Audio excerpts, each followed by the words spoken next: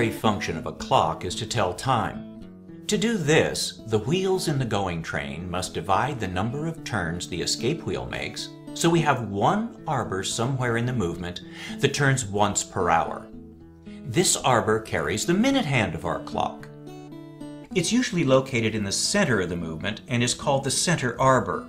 It's often the longest shaft coming out of the front of the movement, as it has to poke through the center of the clock dial and hold the clock hands without rubbing on anything. In our movement, the center arbor is not a direct part of the going train. It is passively driven by the second wheel. Because the second wheel is part of the going train, the rotation of the center arbor will still be controlled by the escape wheel and pendulum. In some movements, the center arbor is a direct part of the going train and plays a role in transferring power from the mainspring to the escapement. The wheels in a train count from the power source up. In the going train, the mainspring assembly is wheel number 1.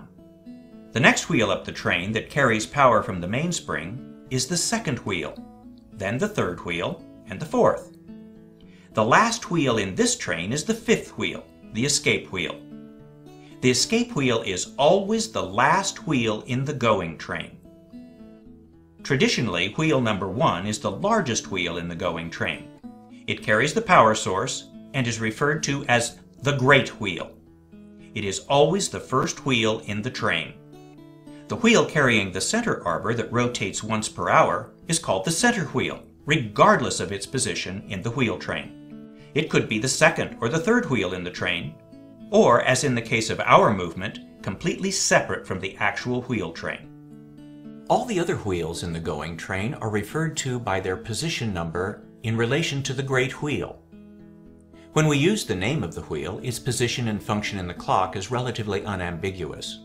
There's only one great wheel in a clock, and it's the first wheel in the train. There's only one escape wheel, and it's always the last. There's only one center wheel, and it's always associated with the time train. If all we had was the time train in a clock, there would be no problem just using numbers for the wheels that don't have specific names and functions. Unfortunately, this is not the case. Clocks often have 2 or more wheel trains, and all the trains have a similar number of wheels and all count from the bottom up, starting with number 1.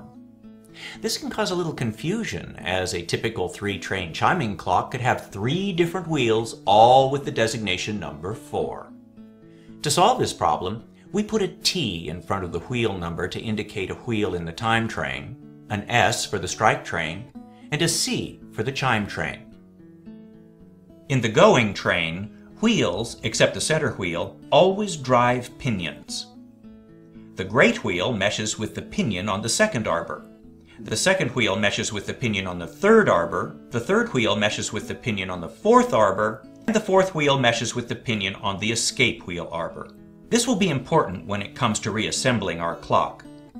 Since the center wheel in our movement is not a direct part of the going train, it has no effect on the going train if we remove it. The pendulum and escapement would still operate even if the center arbor and its wheels and pinions were removed from the clock. There is still a direct, unbroken line of wheels and pinions to transfer power from the mainspring and great wheel all the way up to the escape wheel. Of course, we couldn't tell the time because we would no longer have an arbor in the clock turning once per hour, but the going train would operate normally. Another function of the wheel train is to gear up the relatively few turns of power stored in the mainspring, usually around 16 full turns, so the clock will operate a full 8 days on one winding. At the very least, our center arbor must turn once per hour or 24 times per day. If we were to use the 16 turns of power stored in our mainspring directly without going through the wheel train, the power from the spring would only last 16 turns, or 16 hours. Through the gearing up process in the wheel train, our center wheel can turn 192 times, or 8 full days, while the great wheel only turns 16 times during the same period. The wheels above the center wheel are accelerated even more until we get to the escape wheel. It may turn several thousand times per day. The upper gear ratio between the center arbor and the escape wheel is selected to allow shorter or longer pendulum lengths. If we have a small mantle clock, our pendulum must be short to fit in the case, A short pendulum means faster rotation of the escape wheel. A grandfather clock has a much larger case, so it can accommodate a much longer pendulum, and the escape wheel would turn much slower. The gearing between the escape wheel and the center arbor converts the rotational speed of the escape wheel to the required 1 rotation per hour of the center arbor. So in summary, the gear ratio between the great wheel and the center wheel determines how many hours the clock will run between windings. The gear ratio between the center wheel and the escape wheel determines the length of the pendulum the clock will need to keep proper time. We need different pendulum lengths to accommodate different case designs, and that's why there's so many different movements with different wheel ratios.